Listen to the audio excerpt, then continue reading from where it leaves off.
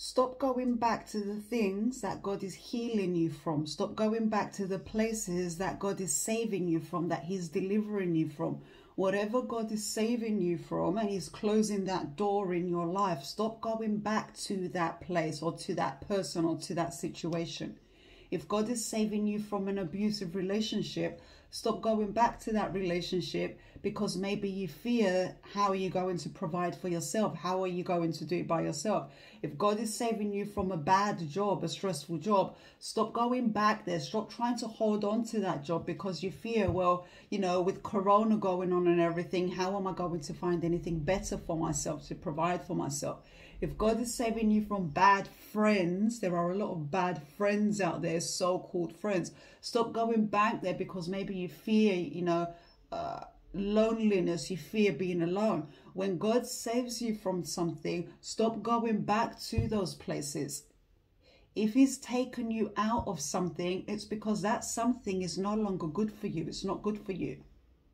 Maybe it never was good for you, or maybe it was to a certain point in your life, but now it's not. So when God saves you from something, it's because that something is no longer good for you, whether it's a person, a relationship, or friends, or a job, or a situation, or a lifestyle, or whatever it is. God is closing that door in your life because that door is no longer good for you. But when He's trying to close that door, you're struggling, you're holding on to that door, and you're trying to keep that door open by force because of fear, because of insecurity, because of uncertainty, because of doubt, because of worry, anxiety. It could be because of any reason, but you're trying to hold on to that door. And I want to tell you, let that door close. Let that door close. You see, God will never close one door in your life without opening another door simultaneously. God will never close one door in your life without already having a better door for you. A better door for you. You see, He's not just going to come and close that door in your life because He has a worse door for you. No, it's always a better door for you. But if you're too afraid to let go of that door that God is trying to close, you're never going to see the better that He has for you. So I want to encourage you, let go. Let go of that door. Surrender it to God. Let go and trust God. Trust in God's timing. Trust the process God is leading you through. Trust the path that God is laying before you. Even if you can't see how everything is going to work out, that's where you need trust. If you could see everything beforehand, you wouldn't need trust. God could also be trying to test your trust, your faith, how much you depend on Him and rely on Him. And so maybe He's got you out of a bad relationship. Maybe it's an abusive relationship, a narcissistic relationship, a relationship with benefits, a relationship that's an intimate relationship that's just not healthy for you. It's not good for you. And you're trying to hold on to that relationship. The reason why you're trying to hold on to the relationship is because maybe they're financially providing for everything, for all of your needs.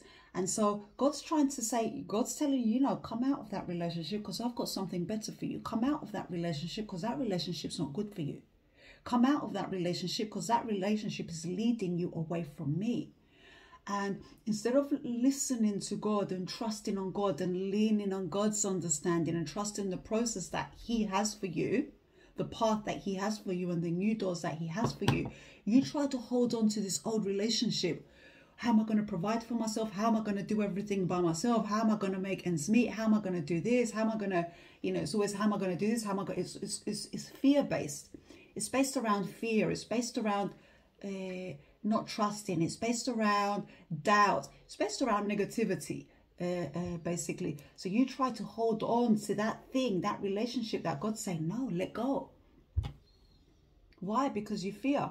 Or maybe God's got you out of, or is getting you out of a stressful job. Maybe the boss is abusive. Maybe the colleagues are stressing you, and it's just a stressful job. It's just not good for you. And in this job, you've got no time for God. You've got no time to pray. You've got no time to read your Bible. You're always drained when you go home. And it's just not the path that God has for you. It's not the job that God has for you. And He says, He's kind of orchestrating things for that door to close. Maybe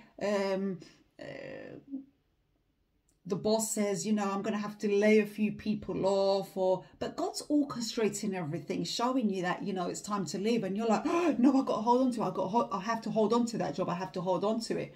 And then you end up doing things that you shouldn't, things that you wouldn't normally, just to hold on to that job. In other words, you're looking a bit desperate. And God's closing that door because He's saying, I've got something better for you. I've got a better job opportunity for you. But because you're too scared, you know, with Corona going on, how am I going to find anything better with Corona going on? There ain't any better jobs out there. And again, it's based, your decision and your way of thinking is based around fear. Fear is very dangerous. It paralyzes you. It paralyzes your way of thinking. In other words, you can't logically think your way to safety. You can't logically think how God could be working something out, because there's no logic there, because fear is not logical. It paralyzes the logic thinking part of the brain, which is the left side of the brain. It could be that God's trying to get you away from a bad crowd that you're currently in. It could be so-called friends. You know, there are a lot of so-called friends out there. They're just not friends, and I've had my fair share of them. And you know, maybe they're abusers, maybe they're manipulators, maybe they're, you know, the users, just in it for the benefit, only want to take, never ever give anything. Those are the so-called friends that I had. And users, abusers, and God wants to get you out of that. And He's saying, you know, He's trying to close these doors. How would God close doors like that? Maybe you find that all of a sudden your friends can't make it anymore, or it's not working anymore, or if they've moved further away, or they're dating now and they can't make it, and as often as they could. And you see, you know, and you sense and you feel that something's changed, something's changing, even if you can't quite put your finger on it. But guess what? God is orchestrating things. He wants you to get you out of that. But because you're so afraid of, oh, I don't want to be alone, I don't like loneliness, I won't have any other friends, what am I going to do by myself, or any fear-based way of thinking, again, you try to grab onto those friends, hold on to them. So now you begin to act in ways that you wouldn't normally and you shouldn't normally. Again, looking a bit desperate, making yourself, lowering your standards, looking desperate, because you don't want to let go of that door that God just wants to close in your life. And I'm just using, you know, the bad relationship, the bad friends, the bad job. I'm using these as examples. It could be any door that God is trying to close in your life. And because you're all fear-based thinking, you don't want to let go of that. You don't want to trust God. So I want to encourage you, and I want to tell you, stop going back to the things God is saving you from just because you're scared of not being able to provide for yourself, just being or because you're scared of not being good enough for anything better, or because you're scared of being lonely, or because you're scared of stepping into unfamiliar territory, or you're scared of leaving your comfort zone. Growth never happens in your comfort zone. And I tell you what, all this, everything I've said, it all boils down to one thing. And that is not trusting in God. That's what it boils down to. It boils down to you not trusting in God. So I want to tell you, trust in God and stop looking back there, because you're not going that way. God is saving you from there. God is trying to heal you from those things, whether it's a trauma, whether it's a relationship, whether it's a heartbreak, whether it's a whatever it is. A lot of people have their heart broken by someone and they keep going back there, looking back and chasing that person that has broken their heart. You know, stop doing that. Stop going back there. The Bible tells us in Isaiah chapter 43 verses 18 through 19, remember not the former things, nor consider the things of old. Behold, I am doing a new thing. Now it springs forth. Do you not perceive it? I will make a way in the wilderness and rivers in the desert. So what does that mean? Well, let's break it down a bit. It starts off by saying, remember not the former things, nor consider the things of old. Stop remembering, stop thinking about, stop dwelling about the former things, the old things. Stop considering the things of the old. Stop playing them in your mind and rethinking them. When God is closing the door, stop playing those old things in your mind. God is closing that door for a reason. Let it go. Let it close. Close it, let it go. Stop holding it. In fact, you don't even have to close it. Just stop trying to keep it open. Stop trying to force it open with your hands. God is saying, remember not the former things and nor consider the things of old. Stop thinking about them. Stop considering them. Stop dwelling them in your mind. Stop gloating over them. He continues to say, behold, I am doing a new thing. So he's telling you, let go of that. Why? Because I'm doing a new thing. He's doing a new thing. It says now it springs forth. In other words, he's doing a new thing and it's already coming up now. It's already springing forth now. It's already manifesting now. It's already harvesting now. It's happening now. But because you're too busy holding on to the old, looking at the old, looking back there, he says, remember not the old things. Don't consider them. Because you're too busy looking at what's there. You're not seeing the thing that is actually manifesting now, the new thing that he's doing in your life that is coming forth now. It's manifesting now. It says, do you not perceive it? In other words, can't you see it? It's so clear. It's so blatant. It's in your face. Can't you see it? And you probably can't see. Why? Because you're considering the things of old, because you're too busy focusing on back there. And this is why before he says, can't you see it? Can't you perceive it? He says, remember not the old things. Why? Because he knows that if you're gloating, if you're remembering the old things, you're not going to see what he's currently doing in your life right now. And then it continues to say, I will make a way in the wilderness and rivers in the desert. What does that mean? Well, consider a physical wilderness. It's a dry place. Nothing grows there. Everything's dry. Everything's dead. But God says, and so God is actually talking about a spiritual wilderness. So he says, I will make a way in the wilderness. He's going to make a way where there is no way, and he will bring rivers in the desert. So in all these dry places, the spiritual wilderness, the spiritual desert, which is the areas of your life that are not connected to Christ, to Jesus Christ, because Jesus Christ is the one that brings life to your life. Jesus says, I am the way, the truth, and the life. And so all the areas in your life that are dead, that are dry, these are the areas in your life that you have not surrendered to Christ. These are the areas in your life that you try to control. These are the areas of your life that you've put in the hands of another human being, as opposed to in the hands of God. And God says, I'm going to make rivers in those dry places in your life. In other words, life is going to bring life in all these dry areas in your life. If you just stop considering the things of old, lean on him, lean on God, trust on God. When God is saying, let go of that, let go of that. Stop letting your fear keep you trapped in that situation, not wanting that door to close. The Bible tells us, for God has not given you a spirit of fear, but a spirit of power and of love and of a sound mind. In other words, this fear that you're feeling is not from God. It's not of God. And so when God gets you out,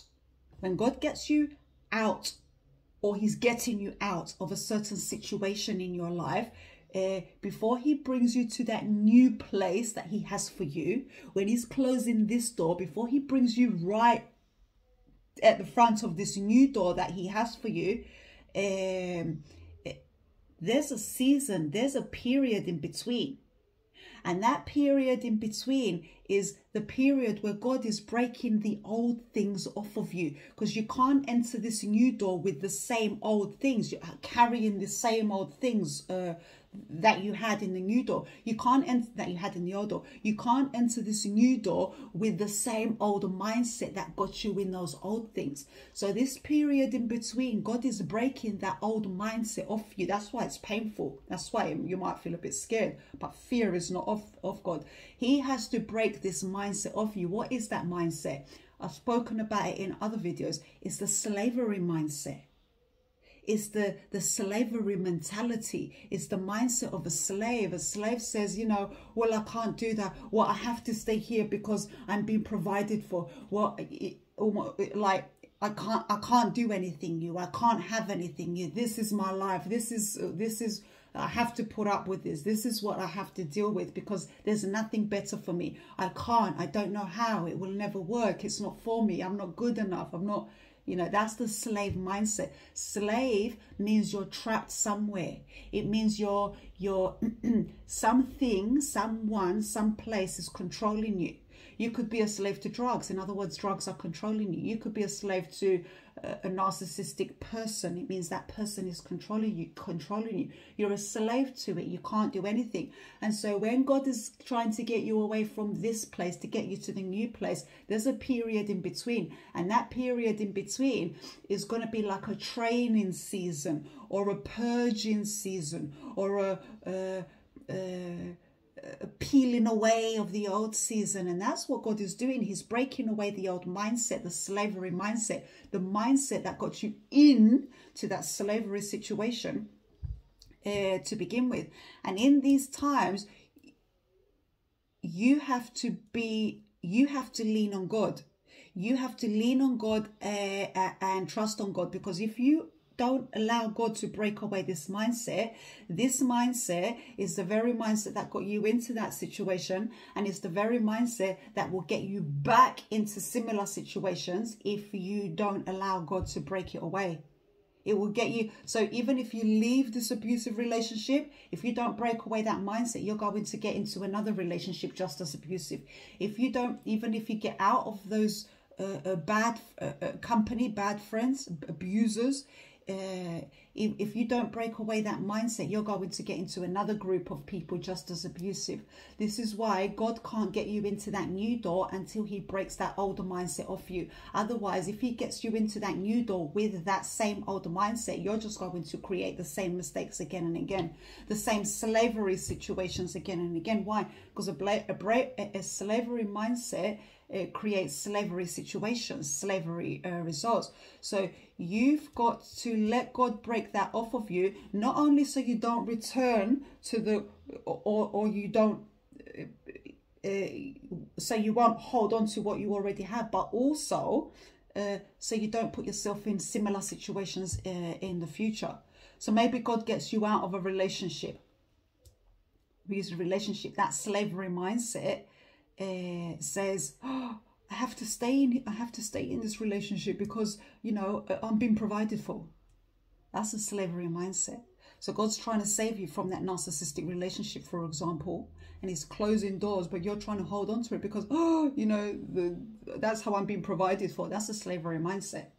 This is like, I want to stay in slavery because they're providing a bit of bread for me. And that's a slavery mindset. God says get out of slavery and he's going to provide a lot more for you if you just trust, just lean on him. God has to break that way of thinking off you because it's a slavery way of thinking. And if he doesn't, you're going to keep returning to the old. You're going to keep producing the same old, the same old, the same old. Have you noticed that some people, they get out of an abusive relationship and then they get into a new relationship that is just as abusive. And then they get out of that one and then get into another relationship just as abusive. And it's a cycle. It's a cycle because they're in the slavery mindset. So always know that between the old and the new, there's a period in between. Always. You're always going to have that period in between. And that period in between is where God is breaking that mindset off you. Always know that. And that breaking away is painful. Don't think you're going to put your feet up and it's going to be so comfortable. No, that breaking, the period in between is going to be painful. But also this period in between, apart from God breaking away the old mindset of you, God is also building a new mindset, because it's not just breaking away the old.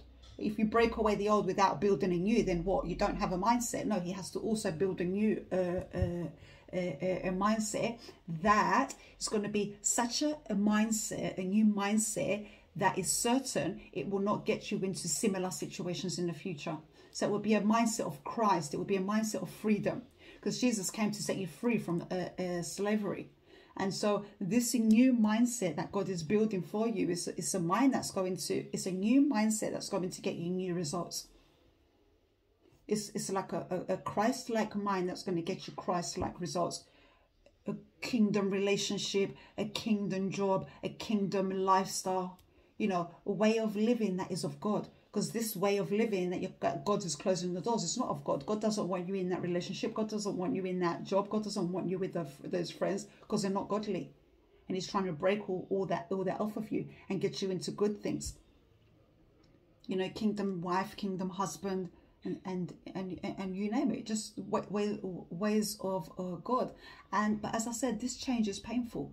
It's not going to be comfortable. It's painful. It's uncomfortable. You're going to feel awkward.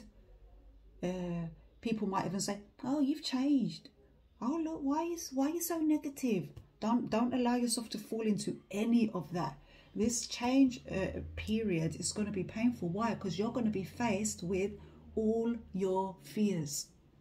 I can't leave that relationship because I can't leave that job because I can't leave these bad friends because it could be because no provision, because you're afraid of being lonely, because you don't think you're good enough. You're going to be faced with all of those fears, all of the reasons that are keeping you in those slavery situations. You're going to be faced with every single one of those demons, your inner demons, the inner giants. The inner giants, you're going to have to come face to face with every single one of them. And guess what? You're going to have to defeat every single one of them. If you remember in the book of Kings, in the... is it Kings? I can't remember. The book of Kings or Samuel, or the book of Samuel, I can't remember, when David fought the giant. It's a representation. It's fighting an inner giant. During these times, you've got to trust that he who is in you is greater than he who is in this world. You've got to trust that God is more powerful than any giant that you are facing. You've got to defeat those giants, your inner demons. And that's the only way to be free. Otherwise, if you allow that giant, that demon to beat you, you're not going to be free. You're not going to be free from it. It will still have power over you. It will still have control over you. And so it will still keep getting you in similar situations. You have to defeat your demons. The Bible tells us in Proverbs chapter 3, verses 5 through 6, it says, "Trust in the Lord with all your heart and lean not on your own understanding, but in all of your ways submit to him and he will guide your path." So it's telling us, trust in God. Trust in the Lord with all your heart. Don't just trust in God superficially here or superficially there. Trust in God with all of your heart, with your entire heart, until there's no part of your heart that is doubting. Until there is no part of your heart that says, "Oh, I don't know if that's going to work." Trust in God with all your heart. And it continues to say, don't lean on your own understanding, because your own understanding could be, for example, when David was fighting the giant, your understanding could be, well, I'm so tiny and that giant is so huge. That's why it's called a giant. Don't lean on your own understanding, because David didn't lean on his own understanding. He took out his slingshot and he hit the giant on the forehead with a stone, and the giant was down, knocked out. He died. And so don't lean on your own understanding. It continues to say, but in all your ways, mentally, emotionally, physically, spiritually, in all your ways, submit to God. Submit everything to God. Submit the situation to God. Submit the relationship to God. Submit the job to God. Submit those friends to God. Submit your thinking to God. Submit everything to God. Why? Because it said he's going to guide your path. He's going to direct your mind and your heart. He's going to guide your path. So trust in God. Don't run from God. When times get hard, don't run from God and start putting your trust in God, in mankind, as opposed to God. When times get hard, don't run from God. Draw closer to God. And stop returning to the old things that God is trying to save you from. Stop returning to them, whether he's in the process of saving you, whether he's already saved you, and then 2-3 months later you say, you start looking back there. Stop doing that. The Bible tells us in 2 Corinthians chapter 5, verse 17, if anyone is in Christ, he is a new creation. The old has passed away and the new has come. In other words, it's saying, if anyone is in Christ, he is a new creation. When you are in Christ, when you accept Jesus and he lives in you and you live in him, and he lives in you and you live in his word and his word lives in you, if anyone is in Christ, you become a new creation. In other words, you're not going to do this by yourself. This is not something that you can do by yourself. You see, far too many people are scared of letting go of the old because they can't see, based on their own understanding, how they're going to do it with their own strength, by themselves, with their own power. It's not you who does it. All you have to do is follow the guidance of God, and he's going to fight these battles for you. He would not send you in a battle that he has not already equipped you to win. To win. In other words, you've already won. If God sends you in the battle, you've already won. You're already victorious. You've already reached the other side. Remember they said the old is here, the new is here. There's a period in between. You've already reached the other side and you're already standing at the new door. If God sent you to it, it means you're already victorious. It's just slave mindset that can't see what's going on, that keeps you stuck in the old. If anyone is in Christ, he's a new creation. The old has passed away, so the old has already gone. If you just open your eyes and see that the old has already gone and the new is here. The old has passed away, and behold, the new has come. The new is here. Open your eyes and see it. So, with that being said, if you need us to pray over you, comment your prayer in the comment box, or use the email to send us your prayer request via email, and we do a prayer every Sunday. It's not live, it's private in my prayer room, but I pray over you, over each one individually. My book is ready. You can purchase that on Amazon or Kindle. The link is below, and for those of you who wish to sow in the ministry, the link is also below. Until next time, God bless you, and may the peace of our Lord Jesus Christ be with you.